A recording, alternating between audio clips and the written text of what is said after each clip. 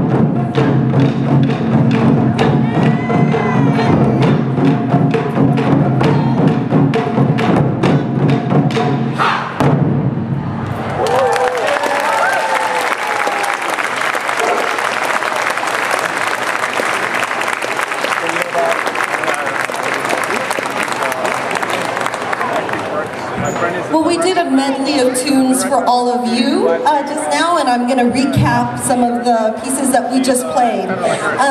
We started out with one of our old daiko pieces, and this particular big drum back here is very, very special to us. In fact, for us and many of our performance instruments, we've been supported by a taiko company in Japan, and that taiko company is called Asano Taiko.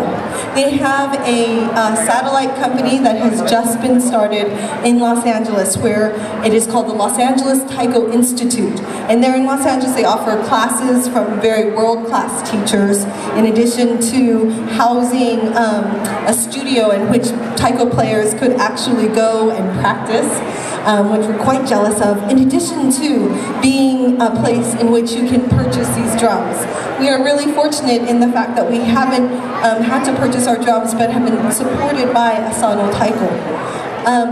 In addition, with that comes our big drum back there, and the piece that we used to feature that particular piece is called Zero. And that was actually inspired post 3/11. If you remember, March of 2011, a tsunami struck the northern part of Japan, and that was quite devastating for the country. Toru Watanabe, the other co-director of Unit Sozo, and myself actually met while I was studying in Japan from a company called Warabiza. Warabiza is located in Akita Prefecture, which is in the northern Japan, and although that particular prefecture in northern Japan was not hit because it was on the other side of the ocean, or excuse me, other side of the country, so it wasn't hit by the ocean side, but all of northern Japan was greatly impacted. And with that, we wanted to pay homage to the many friends and their families in which this devastation did affect. That is what Zero is in honor of. The second piece, we wanted to bring that spirit and uplift it with a piece that was called Stepping Stones. Stepping Stones is actually a piece made by a composer from the UK Taiko community. And one of the things that we also learned a couple of years ago is that taiko has been spreading not only here in the United States, but worldwide.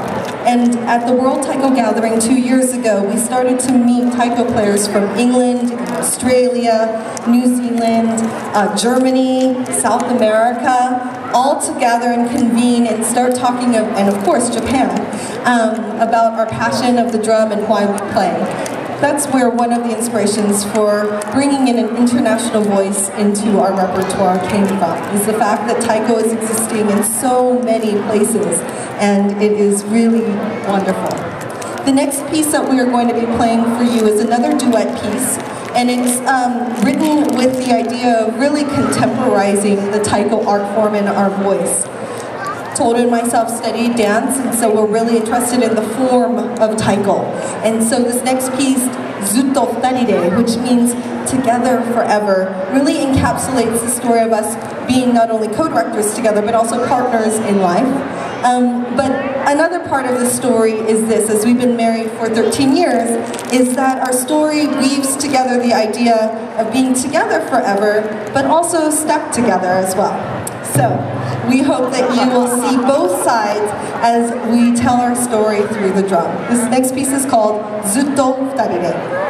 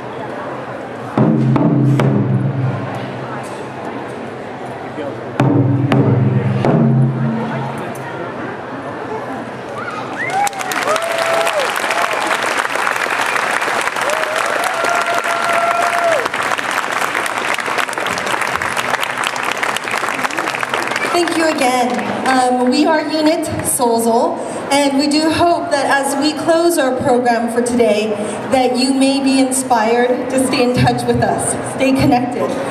You can find out most information from our website, Unit Soulsol, Unit spelled U-N-I-T, Soulsol spelled S-O-U-Z-O-U.com. You can also find us on Facebook as well, where we talk a lot about what we're up to, what we're going to be up to. So we hope to either see you on Facebook or our website sometime soon. With that, I know Abby spoke of her personal experience. It is a very empowering moment to be able to do your own drum roll. It's really empowering as well to learn your first taiko song. And I know there is taiko that exists in this community, so if you live nearby, please find out more about the art form. In addition, if you're in the Portland area and you drove down here, we would love to see you. So we have our taiko classes Mondays and Wednesday nights. Please look at our website for more information, because we have a workshop coming up in April, and that's a wonderful, wonderful entry point to give it a try. So with that, I am going to implore and also employ actually all of you to get into the taiko spirit. So when we play taiko, we use our voice in many ways. One of the ways we use our voice is to learn our taiko songs, so we syllabalize our taiko music. But another way in which we use our voice is to show our spirit. And there's something in taiko that we call ki-ai. So I'll teach you some taiko right now. Everyone say ki-ai. Ki means energy and I means gathering. And so it's a beautiful way to really describe how we gather our energy through our voices in order to show our spirit.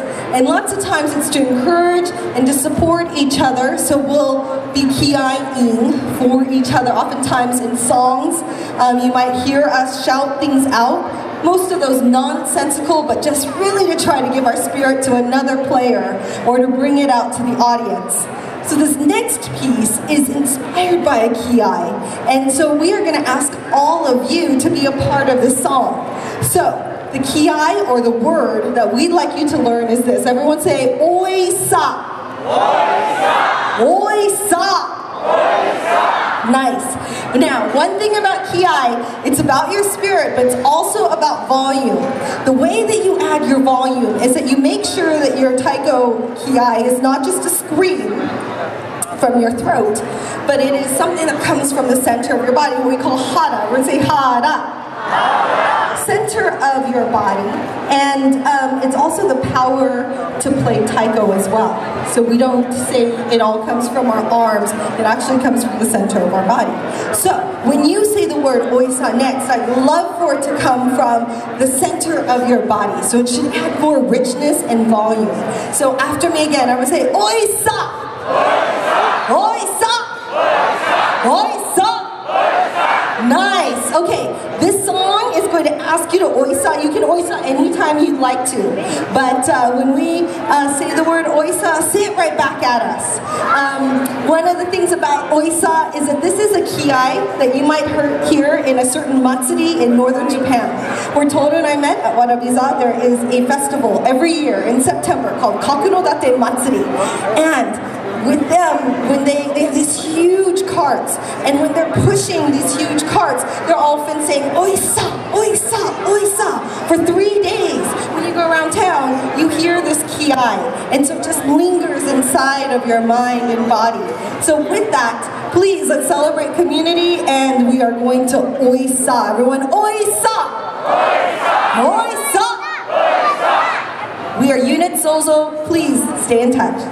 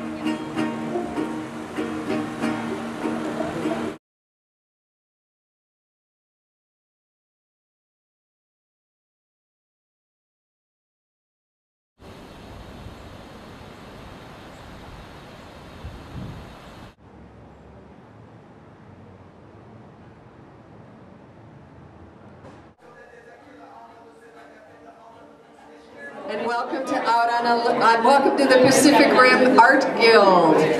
Thanks so much for being here this evening. My name is Claire Feehan, and I am here as a guide this evening along with my co-chair of the Oregon Country Fair Bill Wooten Endowment Committee. The Oregon Country Fair is sponsoring tonight's First Friday Art Walk. So we give special thanks to the fair for sponsoring this art walk. The Oregon Country Fair is now in its 44th year. It's a 501c3 nonprofit organization that continues to support arts and education in the Lane County region through its multifaceted philanthropy program.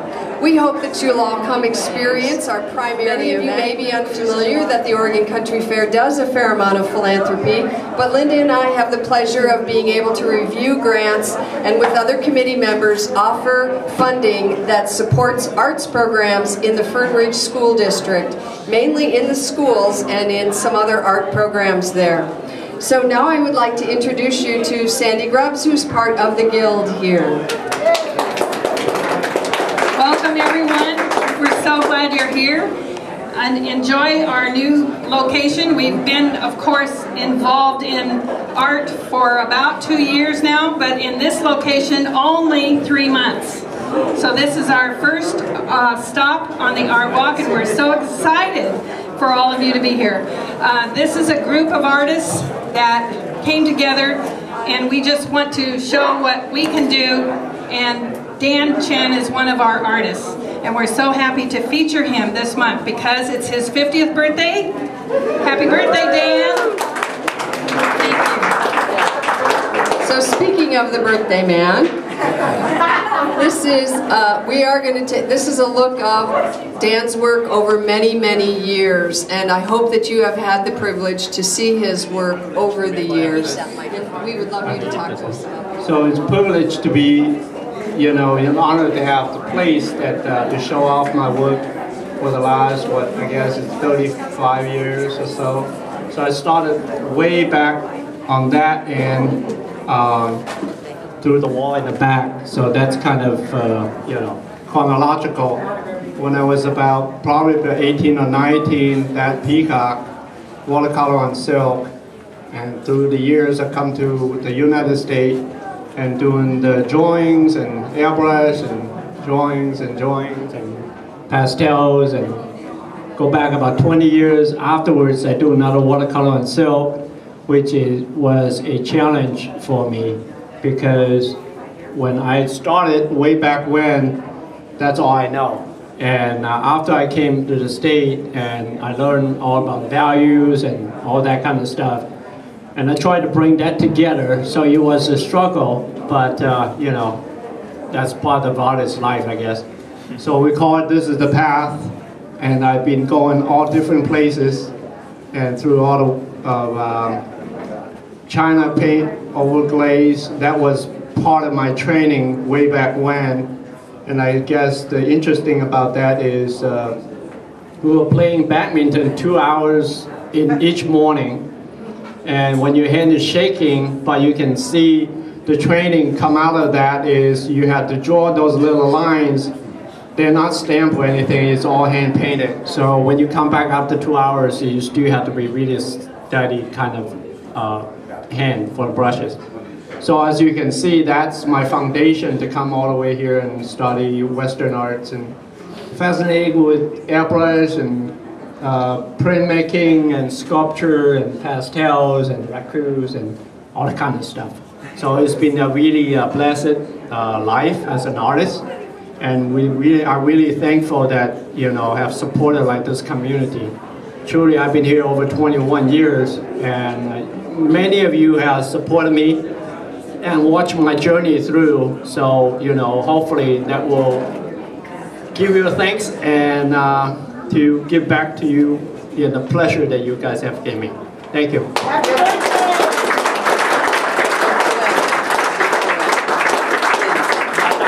Do you have any questions for Dan that you'd like to ask in the large crowd? Your other option, of course, is to ask Dan individually. But does anyone have a question? What's your birthday wish? Continue to do art. We hope so too. We wish that for your birthday as well. Anyone else? Yes. Do you have your own bronze foundry in your studio?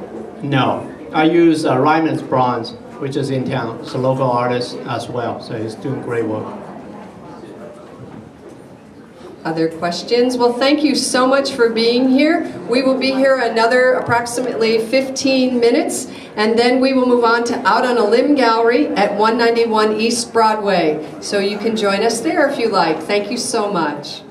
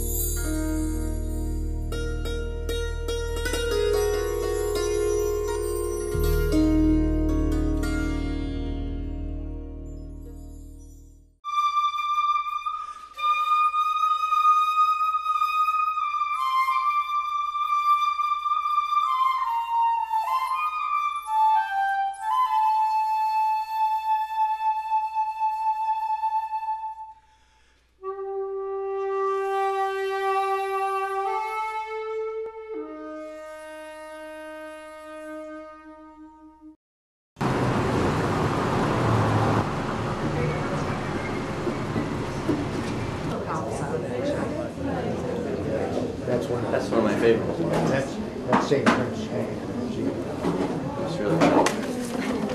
Maybe I'm too tall for this.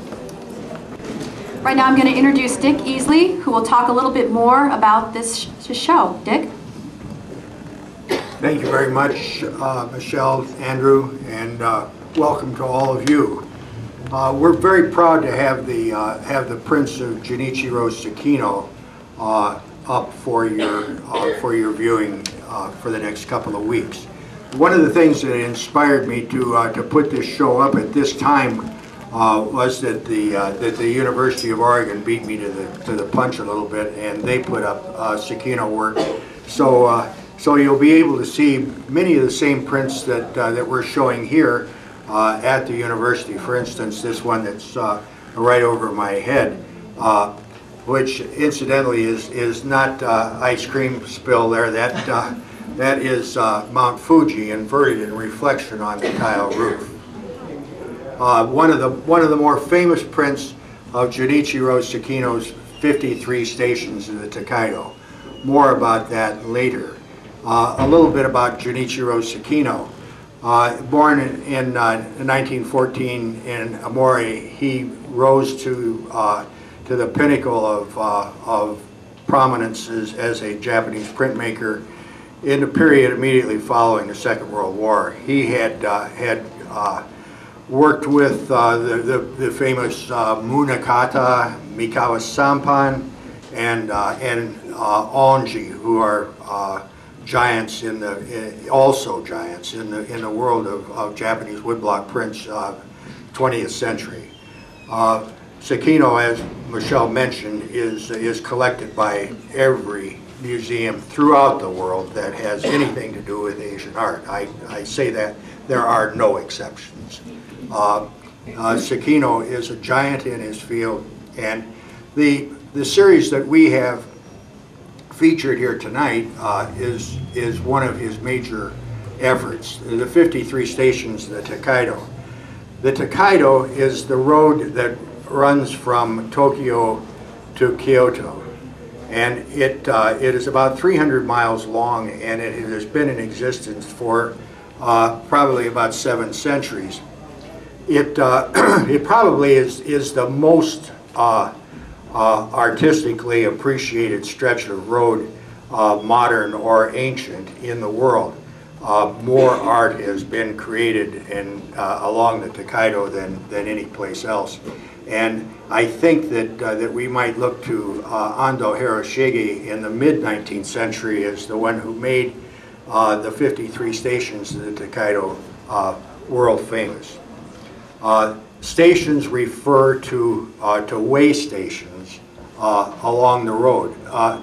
There were few bridges, and so in order to get from one place to another, you essentially walked. It took about 10 days, and so these stations that were along the road were guest houses, places where you traded horses or ate, camped out, whatever, as you made this trek from Kyoto to Edo and back. You may have heard of a rather famous and comical Japanese novel of the 18th century called Shank's Mare. Shank's Mare, of course, being one's legs. And there were two kind of comical characters who made the trip along the Tokaido, and that was a very famous novel in the 19th and early 20th century. Junichiro Sekino set out in 1960 to retrace the steps of Hiroshige and create a modern Tokaido series. He worked on this series of 55 prints because there's a beginning and ending station in the 53 stations of the Tokaido. For a period of about 14 years, completing his work in 1974. In 1975, he brought the series to Eugene, Oregon, where it was shown for the first time in the United States, along with Hiroshige's 53 stations in the Tokaido, which was part of the University of Oregon collection, remember the Murray Warner collection. The prints then were in the possession of Professor Yoko McLean, who recently donated all 55 prints to the university, along with a number of other Sekino prints. So here in Eugene, we have a repository of a pretty significant collection of Junichiro Sekino. I have, I think, probably about 15 of them up at this point. The university has, I think, 4 or 5 of the Tokaido prints up, along with other prints of Sekino, including that Winter Stowe print over on the back wall. Well, in the immediate post-war period, there was a movement of Japanese print artists called the Sosaku Hanga movement, which translates to creative prints. Japanese prints through the 18th and 19th century had gained worldwide reputation, and you might know those by the word ukiyo-e. And that was the term used to describe Japanese prints. The Sosaku Hanga artists borrowed their tradition from European printmakers, and they carved the blocks, did their own printing, and usually numbered and limited the edition of the print. The reason Sekino is such a giant is that there are international print shows and contests throughout Asia, Europe, and the United States, and he was winning. So he is a leading artist, and it was determined by competition and by curators' choices. He was very highly regarded. I think I mentioned he died in 1988. So he was popular during his life? During his lifetime. He was popular even in the pre-war period. In the immediate post-war period, the Sosaku Hanga movement got a big shot in the arm by the occupation forces. You may know that Oliver Statler championed the Sosaku Hanga artist, as well as James Michener, who wrote 4 books on Japanese prints, 2 of them on modern Japanese prints. And Sekino, of course, is part of all that.